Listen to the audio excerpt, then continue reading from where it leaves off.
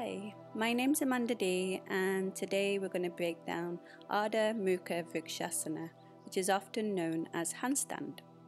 First of all, let's take a hamstring stretch. Lift your lower belly, lengthen your tail, your arms reach up, lengthening lower ribs in, and as you exhale, you're going to fold in half, hinging at the hip creases. If your hamstrings are tight, bend the knees just slightly so that you can connect your lower ribs to your thighs. And then you'll find more extension in the lumbar curve.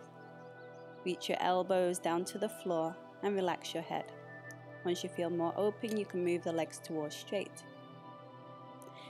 Now place your hands down onto the floor, separate the fingers. Center of the palms as wide as your outer shoulders, wrist crease parallel to the front edge of your mat.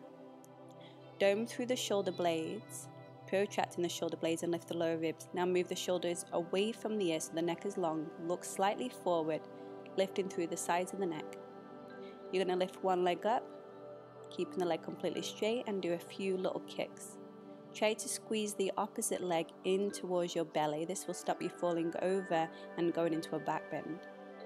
And then once you feel balanced, you can lift both the legs up, squeezing the legs together. Push the floor away even more, reaching up through the feet. And then slowly bring yourself down and just take a moment to rest. Place your hands onto your thighs, relax through the shoulders, relax through the neck, the face, the jaw. Take a few deep breaths in and out through the nose. When you're ready, it's a good idea to do the opposite side to stay in balance. Again, you'll see my shoulders are stacked directly over my wrist. Look slightly forward, then lift the opposite leg up. Again, keeping that lifted leg completely straight. Take a few little hops up, squeezing the opposite leg in towards your belly. Keep looking forward slightly.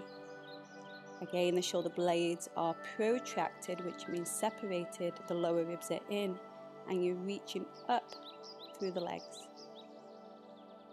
And then come down. Have a wonderful day.